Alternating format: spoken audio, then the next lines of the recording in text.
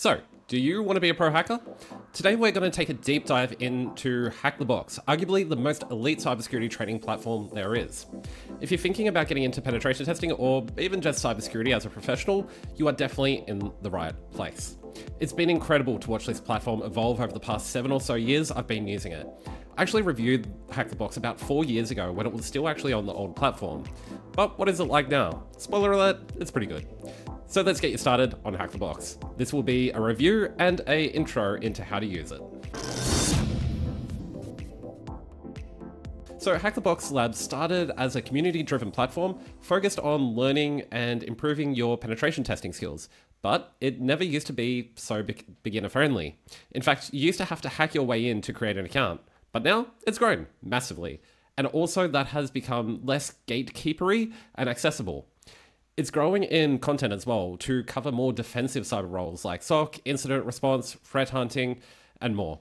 Hack the Box is only really focused on red and blue team side, so if you're looking for anything like architecture or GRC, you're not really in the right place. But the depth, especially with pen testing, is huge, with nearly over 1,000 labs and challenges you can learn from. So enough yabbing, let's get you started. So this is what you will see on Hack the Box after you register an account. This is relatively new and this is the starting point. These give you a few very easy challenges to get started on Hack the Box. So as you can see, we have this new purple category of machine called Very Easy, and it will just basically guide you through how to set up a VM, how to connect to the VPN. You then dive into some very slightly more challenging labs, which will guide you through the whole way on how to basically the platform, as well as learning the penetration test workflow. You then move on to tier 2, which gets a little bit more tricky with some more hands-on labs, which still guide you through step by step, and you learn throughout doing. And also, of course, tier 3, where it leaves you a little bit more on your own just to complete the tasks in the lab. But again, these are in what's called a guided mode, where it's asking you these questions every step of the way. And this guides you in the right way to solve the lab. Now, before we get on to what made Hack the Box so special, I do want to jump on what we see here, Season 6. This is the lifeblood of the Hack the Box community, and this is what really drives people to come back. So traditionally in Hack the Box, machines would rotate, you'd have several weeks to hack into them, gain your points before they'd be retired, and then a new one will come out. Now this is still the same concept, but now they have localized these into individual seasons. So as you can see, we're having the machines come out, some machines are expired, and we have more still on the way. So this is a fun way of really driving that community involvement to get people more involved on a recurring basis and really just competing with each other. So I mentioned a lot about machines, so just what are they? Well, machines is basically a single instance of a virtual machine which you have to hack into and gain root level or system level privileges of that machine. Now, there is a different exploit path for every single machine that you do, and they all focus on different attack techniques. So this is a really great way to get a lot of exposure onto a lot of different systems. Things that you ordinarily wouldn't get in the day-to-day as a pen test consultant or of a in-house pen tester. So this will give you that experience that you would really need. So when these projects do come up on an engagement, you would have already had a bit of experience with them.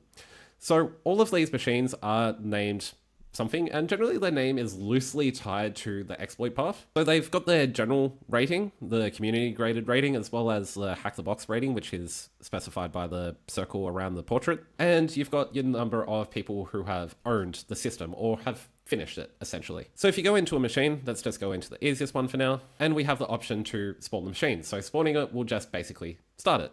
So if you're on VIP like me, you get a private instance of this machine. Now you still have to share it with people on the same VPN, but VIP give you access to a lot more servers with a lot less people on them. So generally, if you're all hacking the machine at the same time, sometimes things can get broken or some artifacts get left behind, making it easier for you. So this is a way just to make sure that there's minimal disruption. If you have a VIP Plus subscription, you will have your own dedicated instance. So once we spawn the machine, we get the option to start submitting the user and root flag. So typically, all the challenges are divided into those two milestones. The user flag being generally getting a low privilege access onto the dedicated machine, and then root flag being complete total privileges over the entire machine.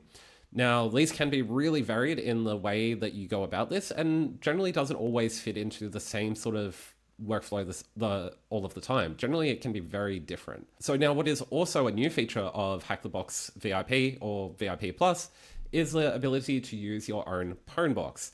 Now, this is really great if you can't install things like OpenVPN onto a work computer, but you have dedicated study time, or you just want to be able to hack on the go through a browser. This is exactly what's for you.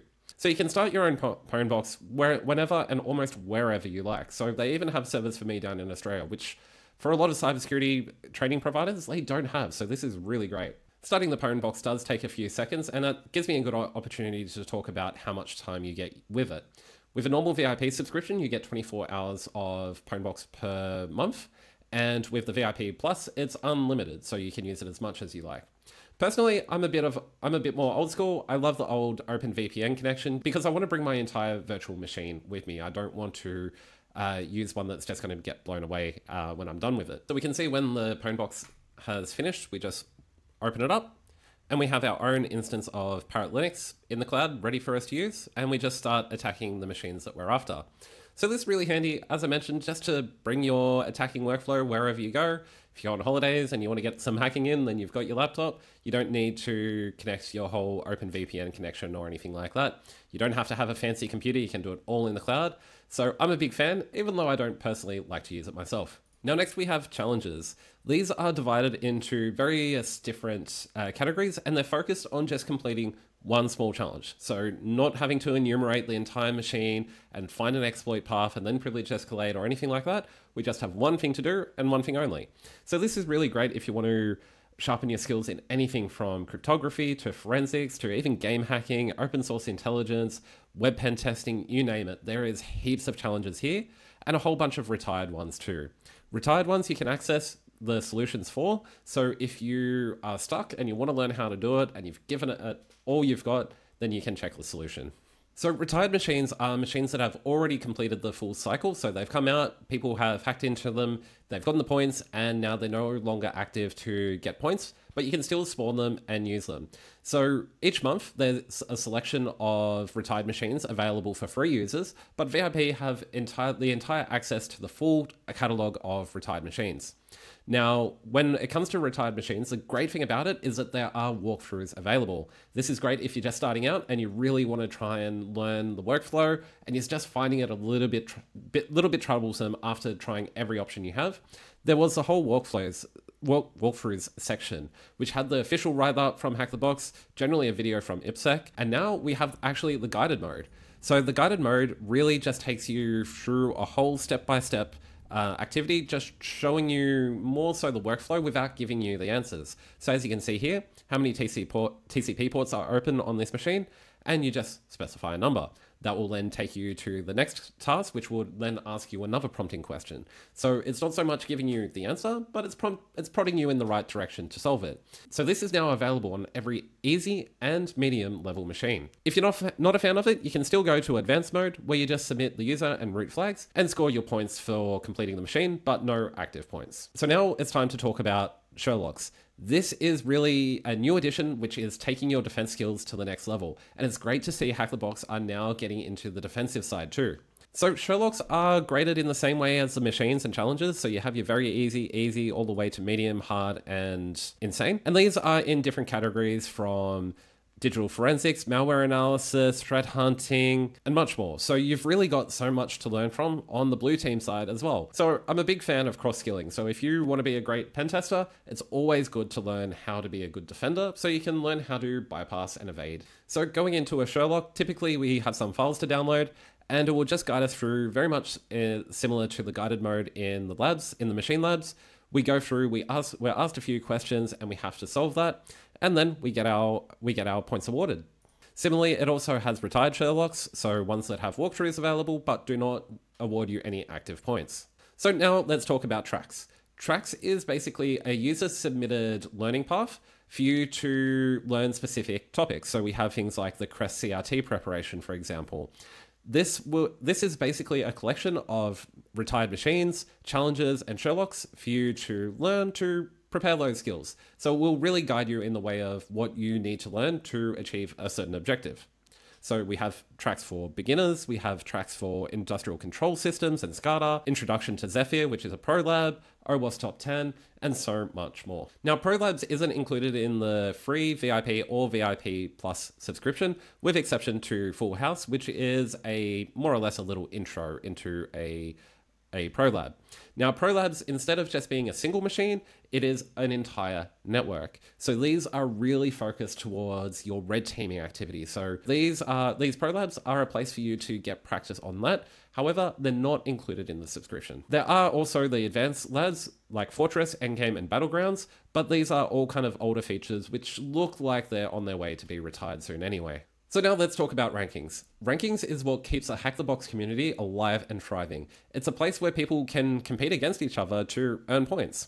So any machine that you pwn, which is active, will award you those points. But the moment that machine is retired, you will then lose those points. So you need to be active and maintain your points to be able to level up in rank. For me, I reached the level of Hacker, which is about 3 ranks up, I think. And even though I haven't been active for a while, I still maintain that rank, even though I have no active points. Whereas people like me who use this service but not super actively tend to fall by the wayside and fall further down in the global rankings. So that is pretty much an overview of the system, but now let's get into pricing. So as I mentioned, there are 2 VIP levels. There's VIP and VIP Plus. As I mentioned, VIP Plus gives you that personal machine instance for every single machine that you spin up, as well as unlimited Pwnbox hours, instead of the 24 that you get on the normal VIP. On the normal VIP, you get access to all of the retired machines, all of the retired challenges, 24 hours of the Pwnbox, the guided mode, isolated VIP servers, and also the ability to submit CPE credits for your continuous learning. So when it comes to choosing what's the right one for you, it really just comes down to, do you want the Pwnbox or are you happy just using your own VPN? So the price is $14 a month for the VIP and $20 for the VIP Plus. I think in most cases the VIP should be sufficient, but there is discount with annual billing as well. But it is important to mention once again, this does not include things like the Hack the Box Academy, or it doesn't include things like the Pro Labs as well. This is a separate subscription. So onto the pros and cons. So you get a massive amount of hands-on content with Hack the Box VIP and VIP Plus. You'll never run out of things to do.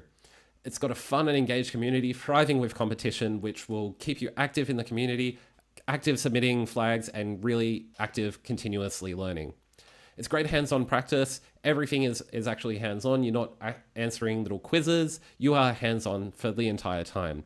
And it will serve you for a long time. I know people who started in this industry 5 or 6 years ago, and they're still a very active user every single week on this platform. But what's not so good?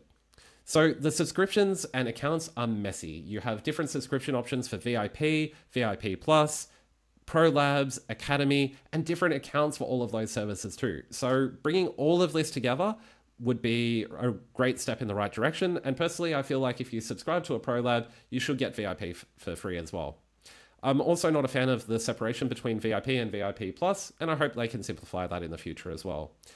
It is still not the best place for beginners. Even though they have their starting point, which is great, it still has a little bit of a learning gap, a little bit of a steep learning curve there for newbies to learn, but it's not insurmountable. So if you're up for a challenge, then it's still a good place to go.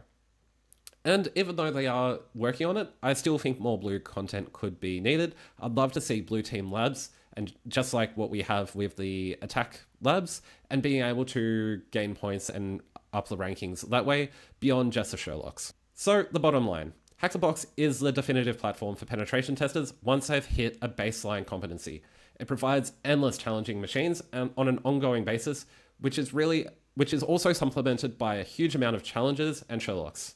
The community is vibrant, active, competitive, helpful, fun, and it's just really a great place to be if you want to be involved in the pentest community. My suggestion for them to improve is simplify their accounts and pricing and value along with the expansion of blue team content, and this will cement Hack the Box as a definitive cybersecurity education platform. So thank you for watching. If you found this video helpful, please leave a comment below and let me know what you like about Hack the Box. Leave a like if you liked it, dislike if you disliked it, subscribe if you're new here, and I'll catch you in the next one.